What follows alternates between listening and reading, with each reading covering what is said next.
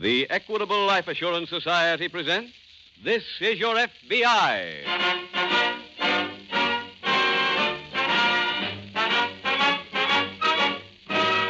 This is Your FBI, the official broadcast from the files of the Federal Bureau of Investigation.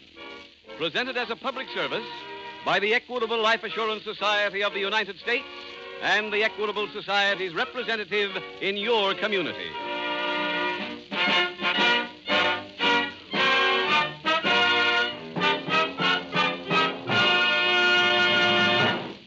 At this exact moment, your home is one of many millions in which this radio program is tuned in. In the Equitable Life Assurance Society, we feel that this nationwide home listening carries with it a very serious responsibility. Our Equitable radio message must be keyed to home and family problems. Tonight's Equitable Society message is on education. If there are children in your home, you'll be particularly interested in this commercial about the Equitable Education Fund. Don't miss it in about 14 minutes.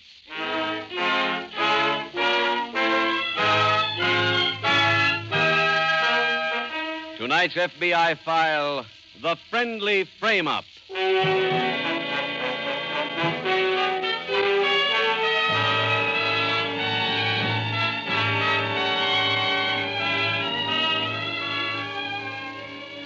It is a truism in law enforcement circles that no criminal is easy to catch.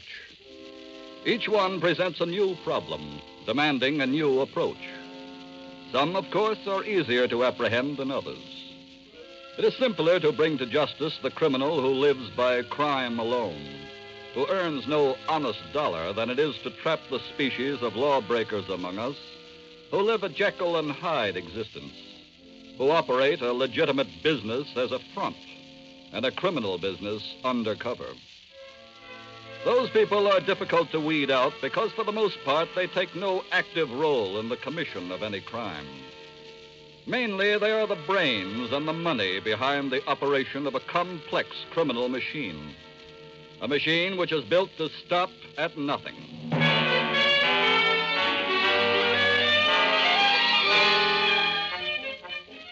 Tonight's file opens in a smoke-filled gymnasium. Sweaty fighters are going through their training workouts, one shadow boxing, one working with a sparring partner in the ring, another punching the heavy bag. It's 11 o'clock in the morning as Pete Webb, who manages these fighters, walks through the gym to his office. Work, Lefty. Keep going. Okay. Nice footwork, Jackie. See me later, will you? Right. Hey, Mr. Webb. Hi, Buffalo. No time for you now, kid. Catch me in an hour, huh? Okay. Louie. Right with you. Louie! Call back later, will you? Yeah. Uh-huh. Goodbye. Good morning, boss. Who was that? Bob Hudson. What do you want? The job. Is he kidding? Bump thinks just because I managed him when he was fighting, I should support him for the rest of his life. Let him drop dead. What's come in this morning? Little Danny's in the jug. Where'd you get that? Yancey was in. He just visited Danny, got the whole story. What happened? Well, Danny said he met a guy on a train coming east. What kind of a guy? A bond salesman. Danny got him loaded, and the guy spilled that he was carrying some bonds. Uh-huh. Well, it's perfect for Danny. He's always got those go-to-sleep pills in his kick. So he slipped some in the guy's drink and clipped his briefcase. Well, what went wrong? Well, the guy must have come to awful fast. He quick contacted the cops. They collared Danny in the station? No, not till he hit his apartment. What about the bonds? Well, Danny was afraid he might have a tail on him, so as soon as he hit the railroad station, he checked the briefcase to the baggage counter. Uh-huh. Then he put the claim check in an envelope and dropped it in the mailbox. Who'd he mail it to? Well, that's what Yancey came up to tell us. Danny mailed the claim check to you. No? Did it come in? No, Danny figured we should get it this afternoon. Then he wants for you to get rid of the bonds and get some cash to him for a mouthpiece. See. Where'd he check the stuff? North Side Station. Well, when the baggage checks him, then you run over there and pick the stuff up. Me? Yeah. Are you kidding? No, why? There's liable to be 50 cops waiting around that baggage counter. You just told me that he wasn't picked up till he hit his apartment. All right, he could have talked since then. Daddy wouldn't talk. Then why don't you pick the stuff up? Well, For the same reason I got, huh? Look, we just can't leave the stuff there. It's too good a score for us. We gotta get some... Wait a minute. What? I got an idea.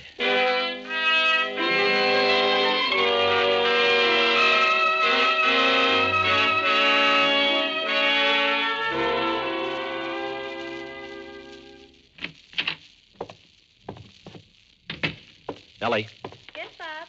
where are you, honey? I'm in the bedroom. Okay. You're home early, honey. Any luck today? Yeah, I got a job. Oh, Bob, that's wonderful. Oh, I'm so excited. Wait a minute, honey. Don't get too excited. Why not? Wait till you hear who I'm working for. Who? Pete Webb. Oh, no, Bob. Well, Ellie, I had to find a job. Yeah, but not with Pete. Bob, how could you after the things that he's done to you? I know what he's done to me, but we also have to eat. But, Bob, there are plenty Honey, of listen. guys that... For 2 solid months now, I've been pounding the pavement looking for work. I know, but... I found out real quick about my friends. They turned out to be a lot of guys who only wanted to be around while I was winning. But other people... Other people? Well, they take one look at this nose and these cauliflower ears and practically come right out and tell me they're not interested in hiring a punch-drunk fighter. That's why I finally called Pete. I understand, honey. I'm sorry. It's okay. What are you going to do for Pete? I don't know, but I told him no larceny. What did he say? He said the job was clean. When do you start work? This afternoon. I gotta pick up something for him. What? A package that's checked at Northside Station.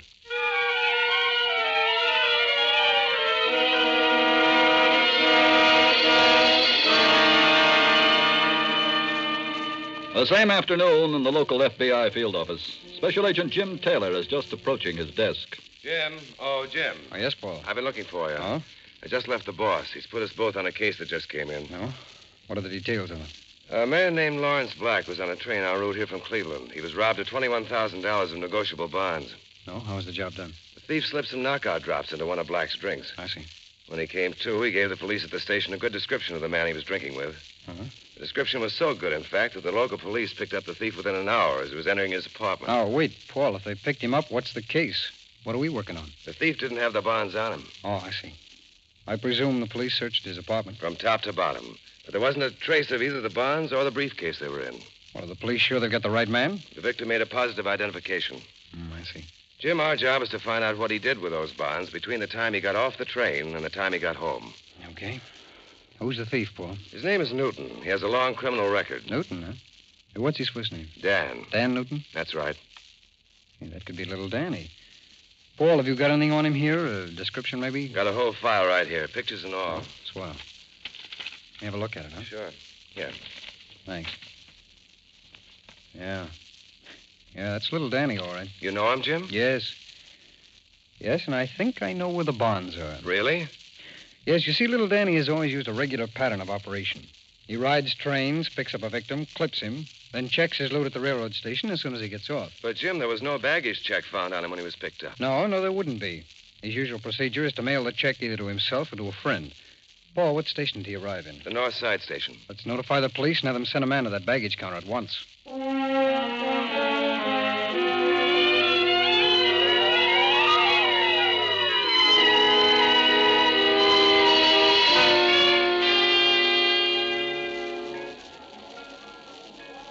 Hey, Bud, how about that bag? I gave you the check 5 minutes ago. Look, can I get some service here? Oh, brother. Hey, you, is that the briefcase? Yeah. Well, it's about time. Let me have it. Here. Wait a minute. You better let me have that briefcase. Who are you? Police. Here's the badge. What is this? Just give me the briefcase, Hudson. How do you know me? I used to watch you fight. Now let's have the bag and come along with me. What for? This is an arrest. I gotta take you in. Look, I don't get any of this. You just claimed that briefcase. Well, so what? I'm picking it up for the guy I work for. Hudson, that briefcase was stolen. There's $21,000 worth of negotiable bonds in there. Well, wait, there must be some mistake. There's no mistake. I know the briefcase, and I've been waiting an hour to nail whoever picked it up. Whoever picked it up. Yeah, now come on. Wait a minute, I'm being framed. Come on, I said. Oh, no, let go of me. Hey, come back here. Stop or I'll shoot. Hudson, you hear me?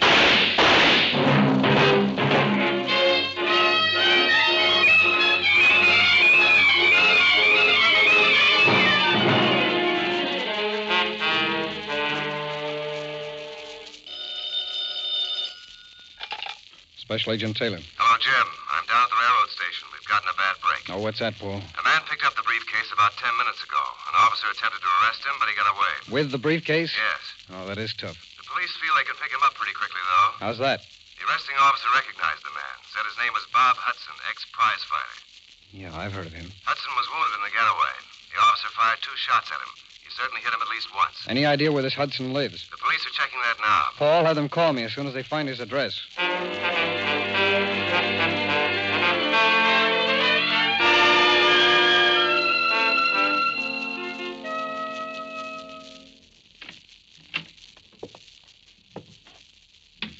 That you, Bob?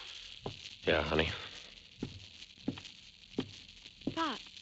Bob, what's wrong? Just let me sit down a minute. Look at your shirt. That's blood. Yeah. Darling, what's happened? A bullet grazed my shoulder. Oh, I'll call a doctor. Wait, no doctors, Ellie. Huh? The guy with the gun was a cop. Oh. I was framed, Ellie. Pete Webb framed Oh, me. no, darling, how? Well, that bag I was to call for at the railroad station. It was loaded with stolen bonds. $21,000 worth. And he sent you there knowing that? Sure, hoping I'd get away clear. Oh, this is awful. Oh, you were right about Pete, honey. I shouldn't have taken that job. Oh, forget about that. Why did the cop shoot you? Well, it was going to take me in. I couldn't let Pete's frame go that far, so I busted away from him. Bob, you shouldn't have done that. Pete was in the wrong, not you. Well, I could never prove that from the city jail. Bob, you just got to let me call the doctor. I said no, Ellie. But I can't Look, just... I wouldn't be here anyway when he came. What do you mean? I got a call to make. What? I'm going to go see Pete Webb. I'm going right now. Bob, please listen to me. Your shoulder. The bleeding stopped. But you've got to let Ellie, me do... I'm going to go see Pete Webb, and I'm going to make him come down to the cops with me and tell the real story about those stolen bonds.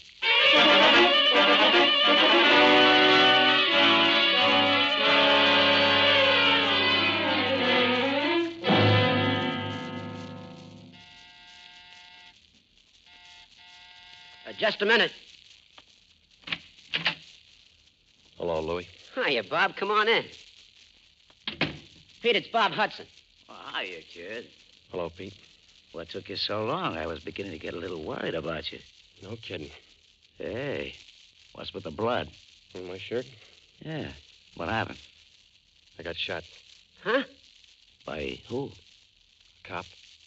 What for? You should know what for, Pete. I don't get you.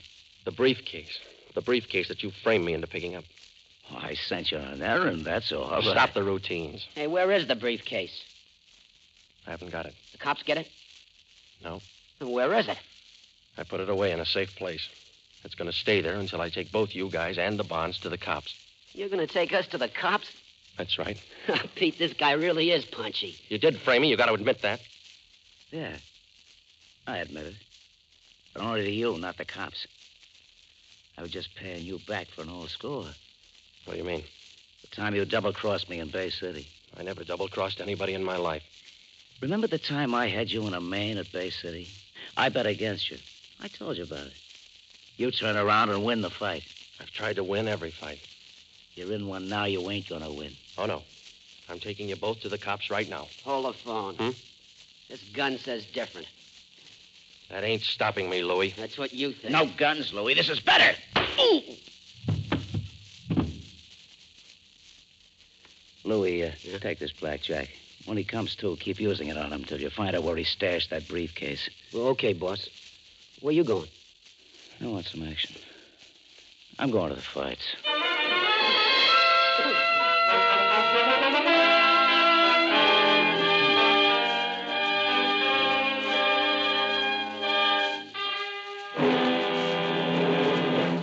We will return in just a moment to tonight's case from the files of your FBI.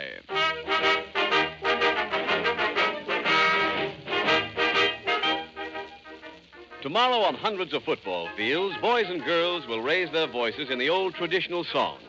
The same songs you and I sang in our college days. Well, college wasn't all singing for me, Mr. Keating. I had a swell time, but I took medicine and studied pretty hard at it. Of course you studied, Harry. And there are hundreds of thousands of others just like you.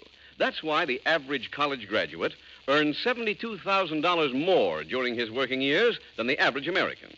What's more, that extra $72,000 is just half the story. Educated men and women have cultural interests and appreciation that they wouldn't part with for any amount of money. So, for many reasons, everyone agrees college is the wisest and best investment loving fathers and mothers can make for their children. Well, I certainly hope that my boy will get the chance to go. If I were you, I wouldn't leave it to chance. Why not make sure he'll go? Make sure with an Equitable Education Fund. An Equitable Education Fund? Never heard of it before. It's a surefire plan offered by the Equitable Life Assurance Society, and it includes these important features. First, you start when your children are young and spread their educational costs over 10 or 15 years instead of taking a licking in 4. 2, when your boy or girl is ready for education, the money is ready and waiting for him right there in the Equitable Education Fund. 3, this Equitable plan works whether you live or die. If you are totally or permanently disabled, the fund continues to build up without any further payments. If you die, the education fund becomes fully established immediately. Well, sounds okay to me, Mr. Keating. Where do I get one of those Equitable Education Funds? The man to see is your Equitable Society representative. Give your children their chance to earn that extra $72,000 by getting in touch with your Equitable representative soon. Or send a postcard care of this station to the Equitable Society. That's EQUITABLE. The Equitable Life Assurance Society of the United States.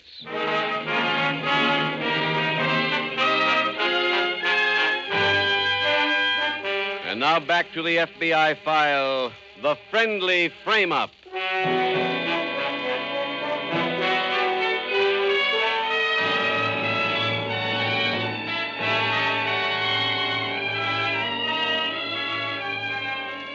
Tonight's case from the files of your FBI illustrates one major point. A point which cannot be stressed too strongly or repeated too often. It is absolutely impossible for a decent, law-abiding citizen to do business with a criminal. The two cannot mix any more successfully than oil and water, because their minds and their hearts are so different. The decent man lives by the credo that he must work for what he gets, and that his fellow man is entitled to the same courtesy and dignity that he himself expects in return. But the criminal regards his fellow men as just so many potential victims, and he looks with contempt on those who work for what they want. Your FBI asks you to remember those things if you're ever tempted to enter into any agreement with a criminal. Remember them and heed them well.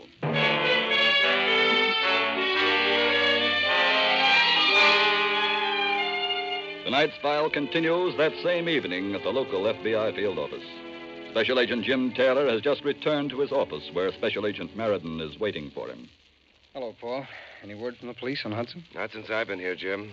Had any dinner yet? No, the drugstore's going to send up a sandwich and some coffee. That'll hold me for a while. The note you left for me said you went to Hudson's house. What happened? Oh, his wife was there. When I questioned her, she told me that Hudson had been given a job just this afternoon by his old manager, Pete Webb. Pete Webb? Yes.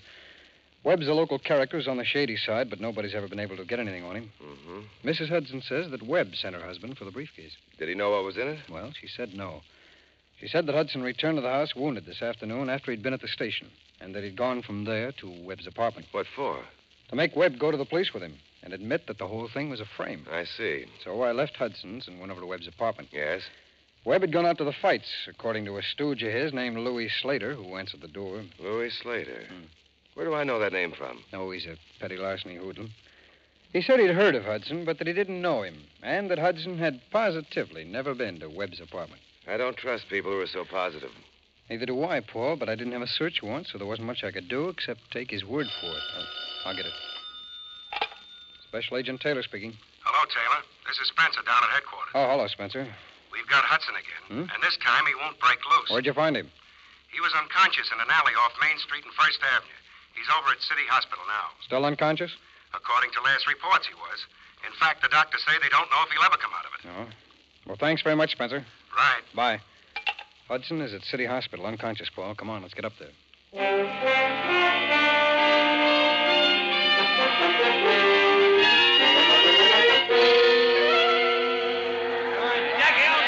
on, Taylor. Kick that left out there. Kick that left out. Tell him to get you near the ropes.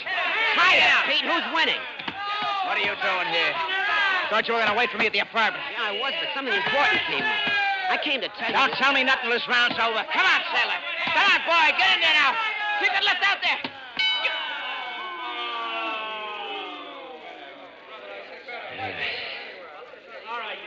Now, what have you got? A guy from the FBI was around. He was looking for Hudson. What'd you tell him? I said I didn't even know the guy. Good. What'd you do with Hudson? I dumped him in an alley. Alive? Yeah, just about. That's bad. Look, you didn't say nothing about knocking him off. Okay. Did you find out where you put the stuff? Yeah, I think so. What do you mean, fake? Well, he never came to after you conked him. So I frisked him and I found this key. What is it? Well, it fits one of those subway locker boxes. It says so right here. I figured it's probably a box on that station near where Hudson lives. The key's got a number on it. We can check. That's a good idea. Look, Louis, why don't you go up and see if you're right? Are you kidding? No. Look, that's how Hudson got where he is. Look, Louis, I want to watch this fight. I'll see you at the gym in the morning.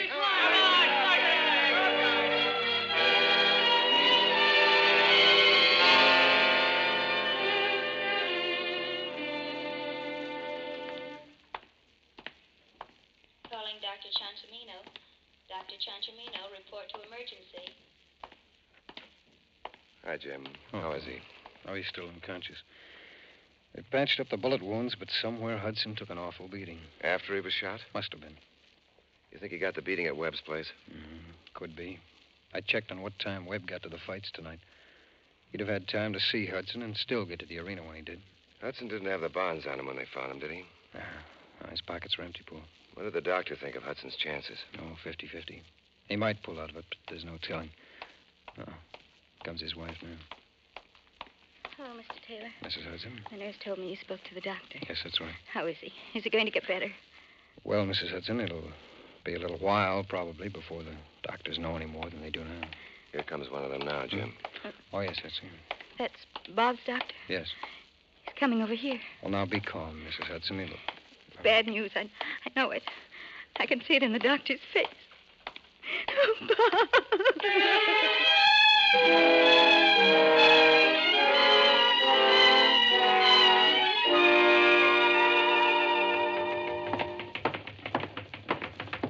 Hey, Tiger, did Pete come in his office yet? Yeah, he's in. Thanks. That's you, Louis? Uh-huh. Pete, I got some news for you. What is it? Well, you were worried about me not knocking off Hudson, huh? Uh-huh. He died this morning in the hospital. How do you know? I heard the rumor from a dozen guys, so I called the hospital. I see. They said it was official, and they also told me he died without ever coming to. That means he couldn't tell the cops where he stashed the bonds. That's right. Where's that locker key? Right here in my kicker. Where do you think we should start looking? Like I said last night, we go first to the subway station near where Hudson lived. Okay, let's go.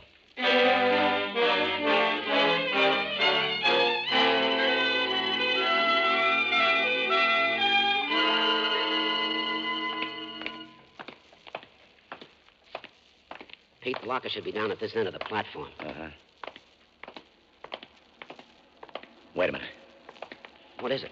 Train coming. Oh. It's an express, Pete. It ain't stopping.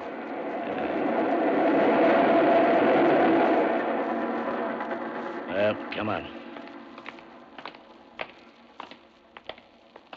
Louis, that looks like the locker's down there. Yeah. Now, let's just hope they got number 2177. We'll just walk by the lockers and take a gander at the numbers as we pass. Okay. Do you see what I see? Good old number 2177. Let's go to work. Here's the key. Okay. Fits, huh? Yeah. There we are. What's in there? Just what we're looking for. A briefcase. Oh, swell. Let's open it up, huh? Not here, stupid. Come on, let's get going. Wait. What is it? That guy coming toward us. He's the guy from the FBI. You sure? Yeah. Let's round and make for the other exit. Quick!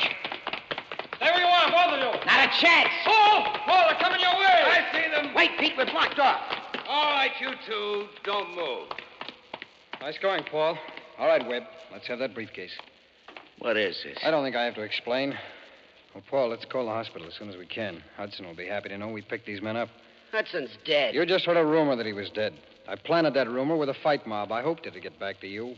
The hospital said he was dead. They were instructed to say that. Hudson's not only alive, but he told us where the bonds were. He also told us that you probably had the missing key. This is nothing but lies. I think you'll change your mind when Hudson's testimony sends you both away for a long, long time.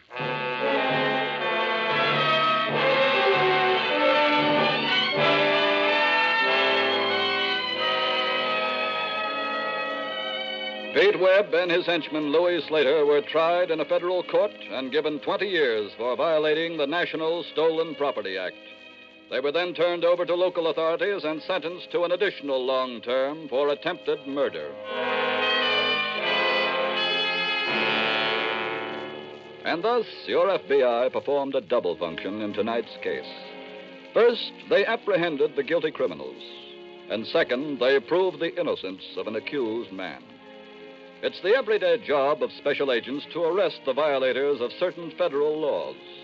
And the story of their success in that job is in their record and in their reputation. But the second function performed in tonight's case is even more important. Because the basic foundation of good law enforcement must be public confidence.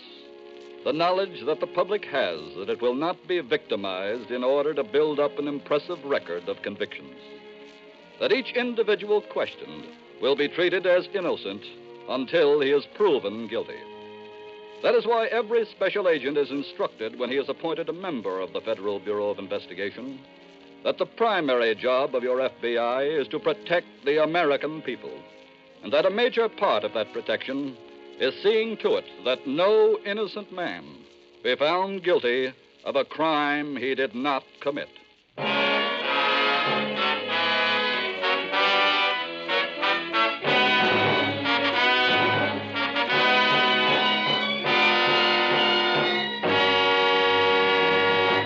In just a moment, we will tell you about next week's exciting case from the files of your FBI. Now, one last word about the Equitable Education Fund. The outstanding feature of this plan is this. It makes sure that your children will be educated no matter what happens. Whether you live or die, they'll get the education you want them to have. So don't wait any longer. Get in touch with your Equitable Society representative soon. Or send a postcard care of this station to the Equitable Life Assurance Society of the United States.